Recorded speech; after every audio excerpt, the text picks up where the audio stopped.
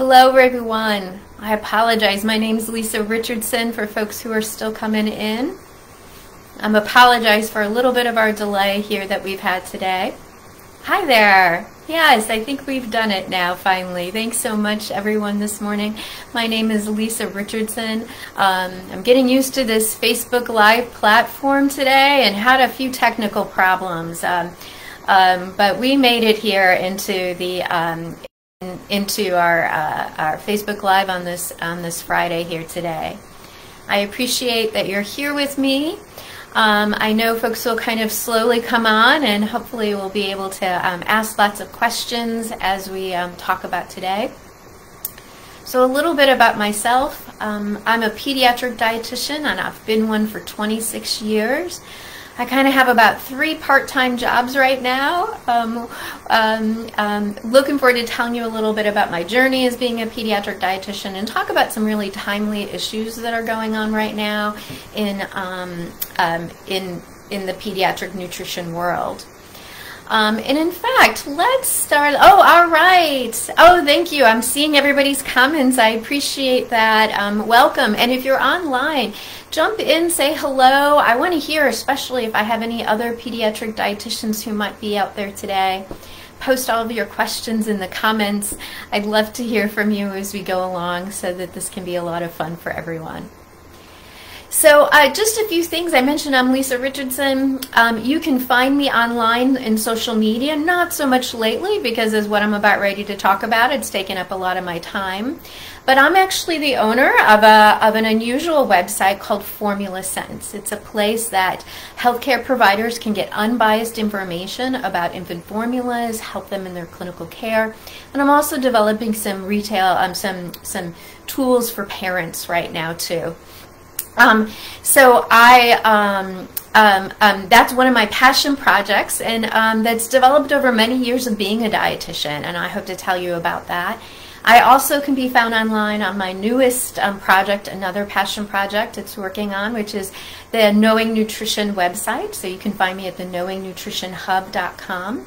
That's actually a place that I'm developing because I can really see that there's a lot of people interested in pediatrics. They want to be pediatric providers. They want to do that as a career, and it's really hard to get training. So I'm working on that. And in fact, Andrew, I see you just mentioned that to us, right? You got 0 training in pediatrics in school. And I hear that from lots of folks. It's kind of hard to get into the subspecialty. So I want to talk about that a little bit too today. So those are the places you can find me. I'm the best. I am a little bit on Instagram these days at Formula Sense, not as much though as recently. So let's talk about what's kind of keeping me off social media and keeping my time busy. And if you are if you happen to be an adult dietitian, you might not know about this as much or seen it just a little on the news. But we've really recently, in mid-February, had an unprecedented formula recall that happened. Now, we have to back up probably about 6 months before that. And that is prior to this formula recall, we were already experiencing shortages of many of the therapeutic formulas that we use for infants and for older kids. And I should mention too, when we're talking about formula in this context, you know, formula, we think of babies, but actually in the pediatric world, we use formulas across the lifespan for kids for lots of different reasons. Many of them are how we're thinking about how we're feeding through G-tubes and also through enteral nutrition. But we were experiencing this actually almost for months, running out of things in hospitals, having a hard time getting them, and an outpatient having to switch around some of our special formulas. So then we go back to middle of February, and then there's a voluntary national recall that's happened. And it happened from one plant in Michigan that belongs to the Abbott company. Now, the important thing about this particular recall and kind of how in the ripples it's had throughout the pediatric nutrition world is that this was the single plant that from Abbott where they make an important elemental formula called Elecare. They also at this plant made Alimentum, their signature hydrolyzed formula. These are ones that we use especially for babies who have food allergies or really bad GI problems. You use them with kids who have short gut. Lots of reasons we might use these things. So what I've heard from some of my contacts that might be interesting that folks might not know is that this formula, the elemental formula, is actually what I heard. Haven't verified this anywhere, but it fits with my experience, is that these formulas, EleCare, were about 60% of the elemental formula market.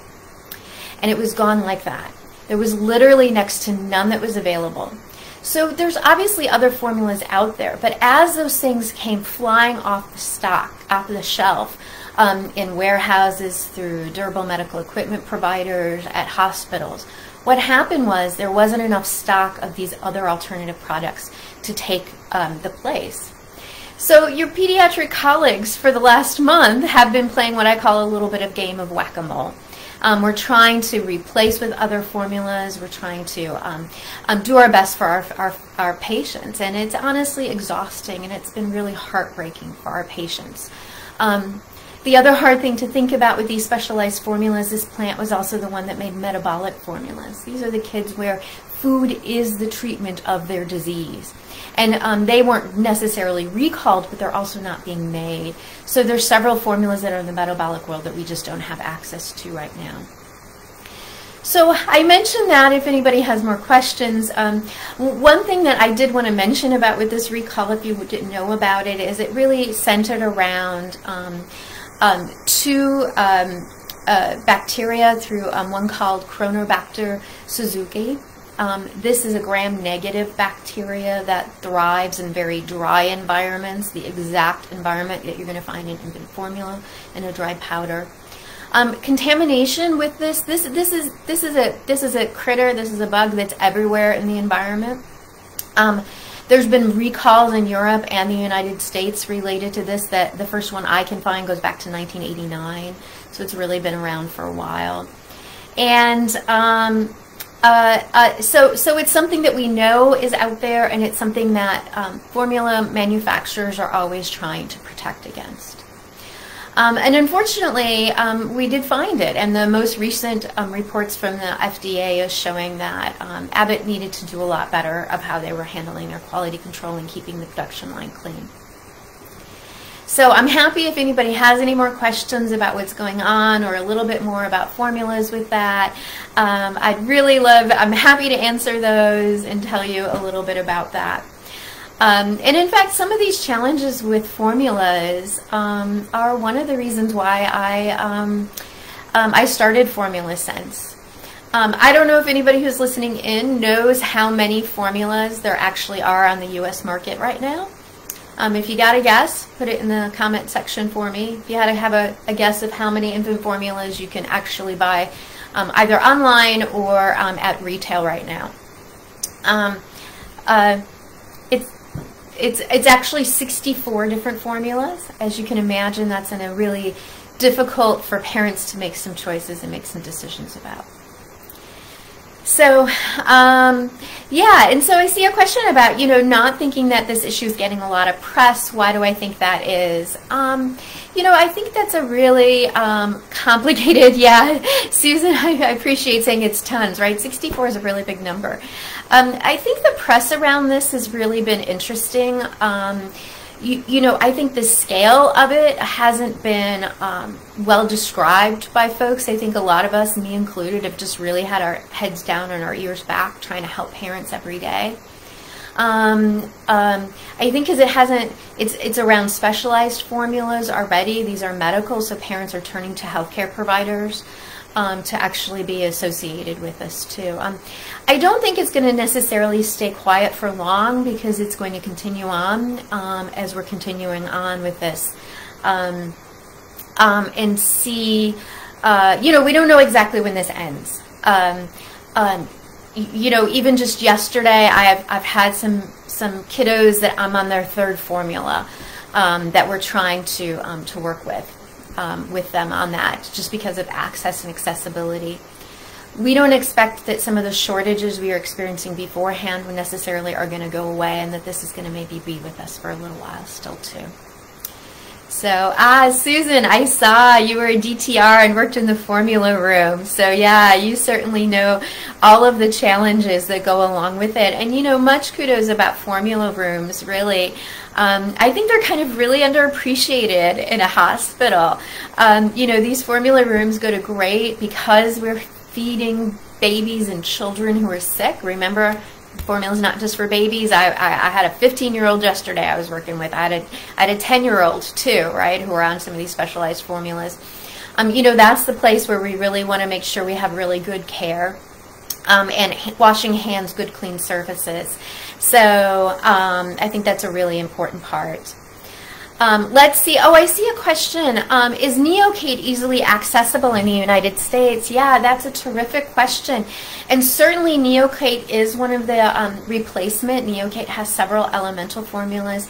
And it used to be pretty accessible within the United States. That's a great example of a formula that we moved in to replace the EleCare. It was actually one of our first go-to. We actually use it a fair amount. It's got some different features than what that EleCare has. But as that stock went away, and then we also have heard, we know some families were hoarding formula as soon as they heard of this formula recall, and the stock depleted. The interesting thing about Neocate is it's not manufactured in the United States. It's manufactured in Europe. It's made in the Netherlands. It's usually sent over on a ship. And my understanding, having talked to some various folks, including some folks at Gerber who do other extensively hydrolyzed formulas, is that who are made in Europe, is that they had worked very closely with FDA to fill this gap, sending things by airplane at very high costs. So we do have a Neocate available, but its access is spotty. Talking to dietitians across the country, I've had the experience that Neocate was in stock in one of the companies that my patient would get their formula through their insurance, and it was there in the morning, and by the afternoon it was gone and they couldn't ship it. So we had to make yet another choice. So, and I also see this great question, and I've heard this too, about why aren't these moms just being taught how to relactate? Wow. So infant feeding is never a simple or straightforward situation. And I think the best way to think about this is a few issues. Certainly, I know of one mom who had initially just said, I'm going to go back and try to relactate. But I think the key thing to this is we're not talking just about babies here. Sometimes I mention this, I've got kids up to 15, 16 years old who are on these very specialized formulas. It's been a very long time since their mothers gave birth. So that's an important part of it. And two, to keep in mind that these are often children who have how to best to describe it? It's more than just food allergies. These are children who have many GI problems where they can't have intact proteins.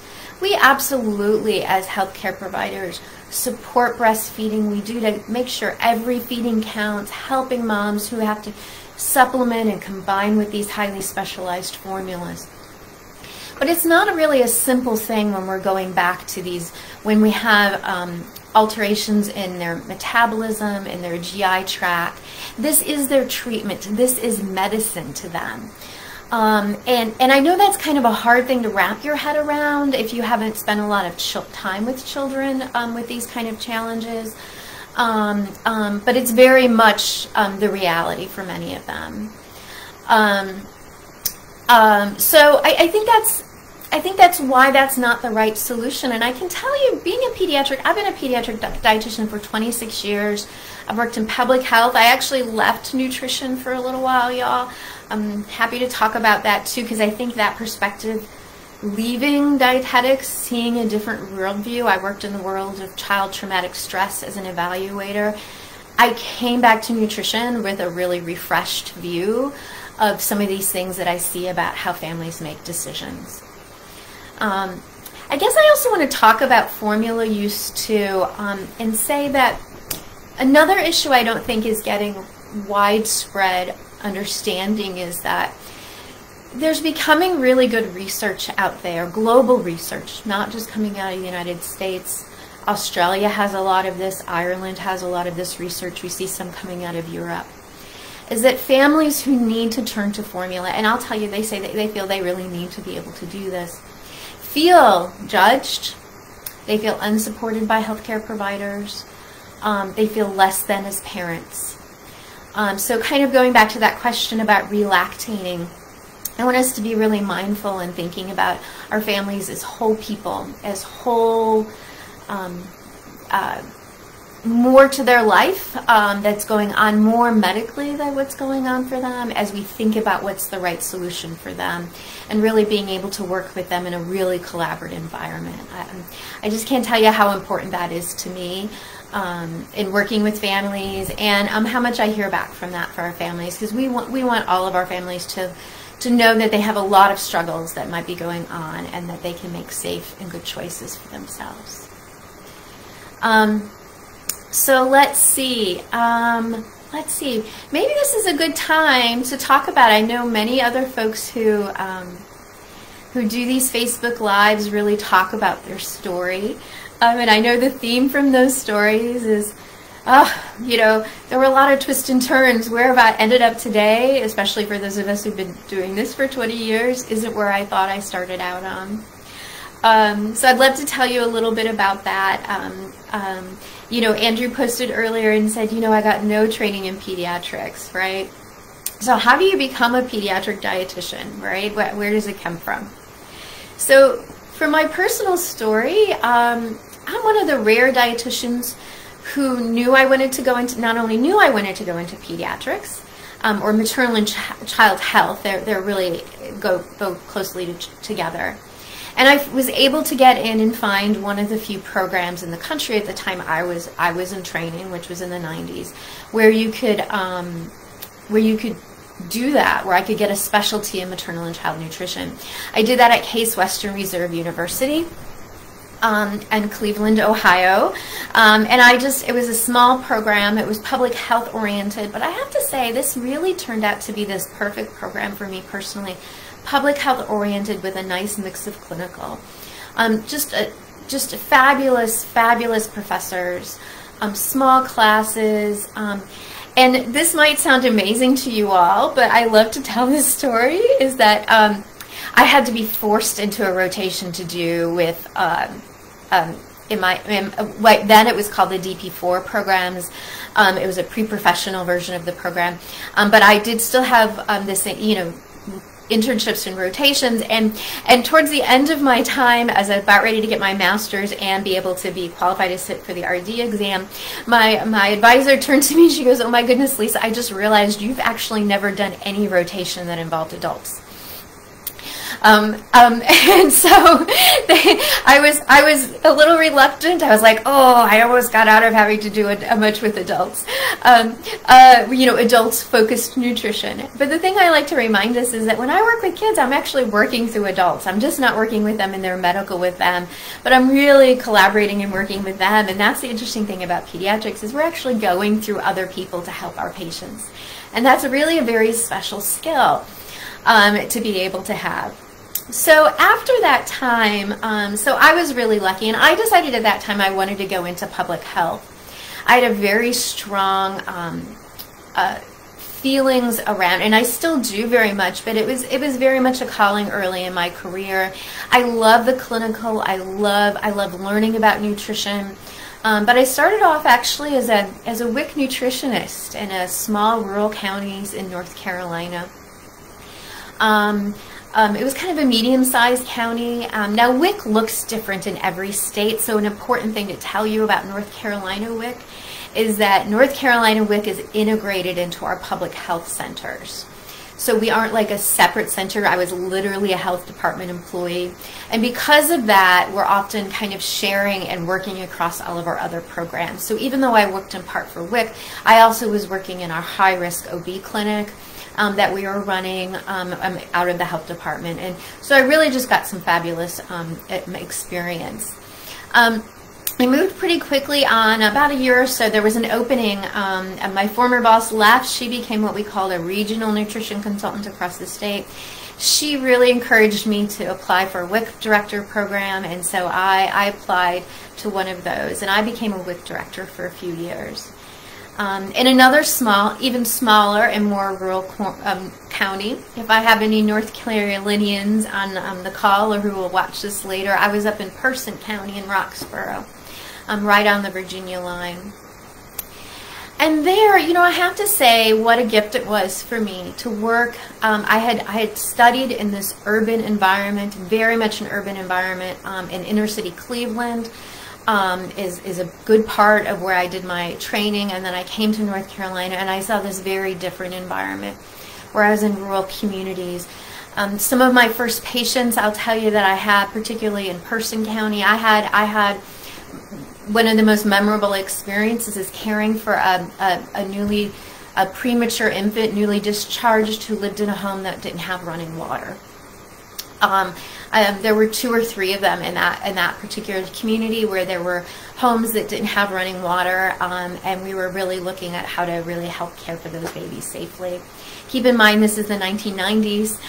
This isn't going back to the 50s or 60s. And as I understand it, some of those homes really didn't even get running water until about 10 years after I left. So that was part of my story. And I really loved the training, and I love the WIC program. Anybody who thinks that they might want to work for WIC, especially in North Carolina, I'd love you to consider it. Because I felt really lucky to put my nutrition, my public health and nutrition, and my pediatric experience right to work. But one of the things I started to realize, and then I moved on to the state office, working for the state WIC office, where I was in a training and field services unit. So you can see I had a really straight line up to that point, with just a few years into my career. We're working at a state WIC office, again, very integrated. I worked for the North Carolina Get Full campaign. I was really lucky in this, and this is where I learned the power of public, academic, and nonprofit partnerships. North Carolina at the time had among the world's highest rates of preventable neural tube defects. These are things like spina bifida, best known. And we came together in a collaboration to help solve that public health problem. So that was really, really an important time, and a really important that I think that it just really continues to show us the power of collaboration when we have public health or clinical problems, how we all need to want to coordinate and come together on them. So and then from there, I really learned a lot, you all. I think the great thing about being a dietitian is we don't just learn nutrition and have clinical skills or knowledge. We learn bigger life skills, and the skill I developed is that I turned out to be really good at is I'm really good at data and evaluation, and I became to really love that work and love this collaboration work. And so I left for 7 years. And I worked for the National Center for Child Traumatic Stress, where I was an improvement advisor and I worked as an evaluator.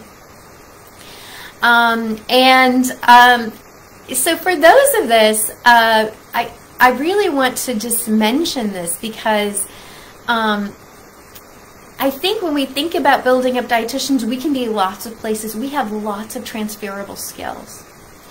And then I made my way back to what I'm doing now, which is some clinical work and also working with the clinical work that I'm telling you now. I wrapped back around to that, kind of bringing on from my earlier time. And then I have started these new businesses. I want to get back to what Andrew talked about, which is this big question. And this came up a lot, I have to say, in 2020 when internships were really hard to come by, which is, how do you get training as a pediatric dietitian? And let's be honest, it's a little tough. There are a few fellowships that are out there. There's some NICU oriented ones, there's some eating disorders ones, and diabetes related ones. But it's a pretty tough thing to do, and I think it's also a little bit hard because of much of the continuing education that's out there is adult focused. And you know, my time working outside of nutrition, we were working in raising the standard of care. How do you bring evidence-based care into become everyday care? the really important thing I think we all know is that going to a lecture is insufficient. Even if, how do you take that care and make it everyday care? It takes authentic practice. It takes doing it. It takes having a case. It takes being part of it. And I think that's a real gap. And that's when I'm actually really trying to help solve for folks who maybe want to get into pediatrics, or maybe are doing adults and have to cover pediatrics. And part of what on my nutrition hub, I'm putting together some upskills groups. You can look over on my that website for that, and that these are really collaborative mentoring and skills groups that really can give you the everyday skills that you need to do, so you can really jump in and go ahead and do a job, to help you, guide you along that. What should we be reading? Where should you within certain topics? So I think that's really important. And I don't know if maybe there's somebody else out there, if they found something really useful for working in pediatrics, of how they're getting their care. I'd love to hear from you about that too. So keep your questions coming. I see a question. Let's see, a couple questions came in while I was talking. Let's see. So I see Kylie just asked a great question.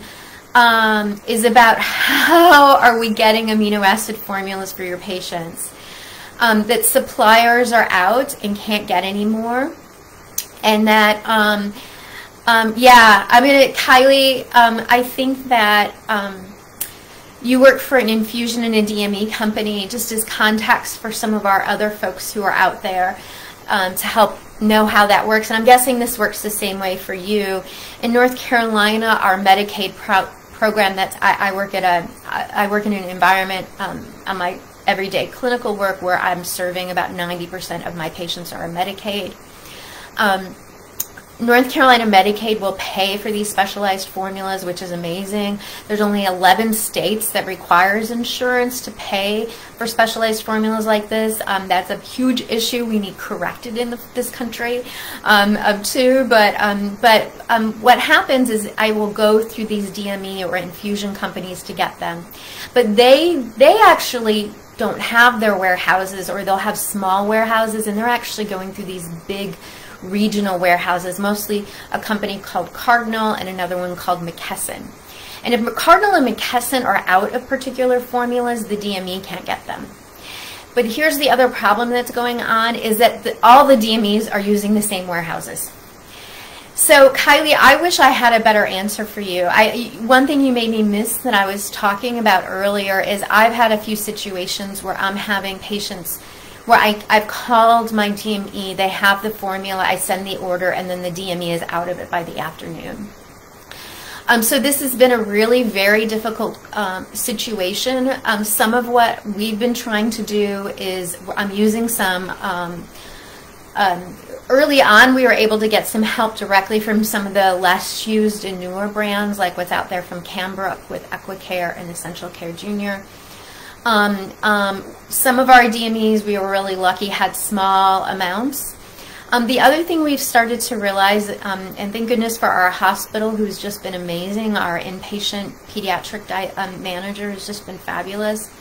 And hospitals are getting a little bit more access, and so we're sometimes bridging literally out of the hospital stock because we can get it delivered and a DME can't.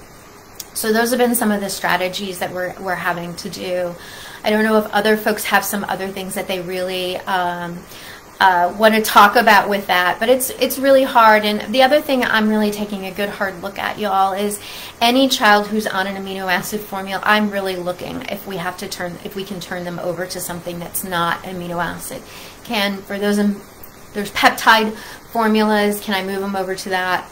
In one instance, I had honestly, we had a 10-year-old that we put back on Nutramigen for a little bit because I could get Nutramigen ready to feed for a little bit until I could find an amino acid powder. So if you know pediatric dietitians, please check on us. We are tired, we are stressed, we are worried.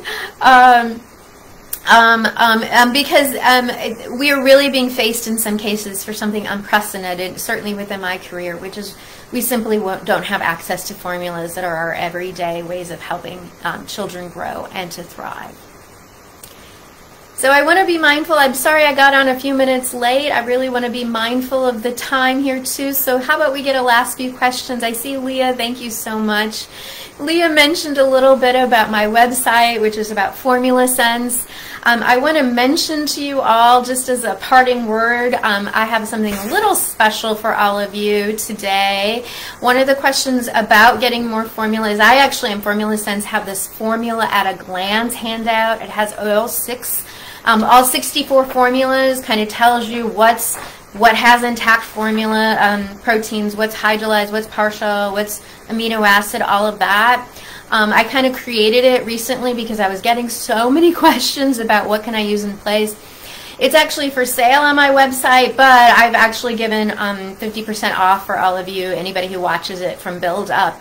So if you go on to Formula Sense, you'll see it there as the at a glance, and you want to check out. If you just write Build Up, in the next week, you'll actually be able to download it and buy it for free. For 50% off, only $5 if you want to have it.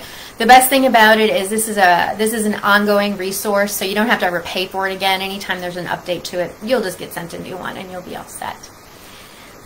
So with that, I appreciate being here with you all today. Don't hesitate to be in touch with me through Facebook. If you're pediatrics, join our pediatric page here at Build Up too.